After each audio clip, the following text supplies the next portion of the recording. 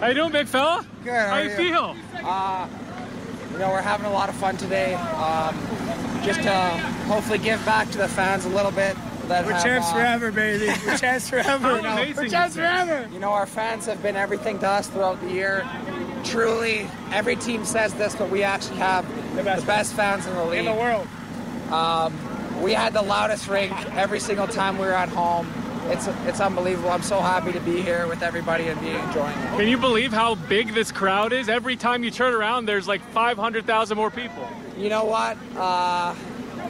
You never really know what to expect, you know what I mean? I don't know how many people there were here today, but to have them all here was unbelievable.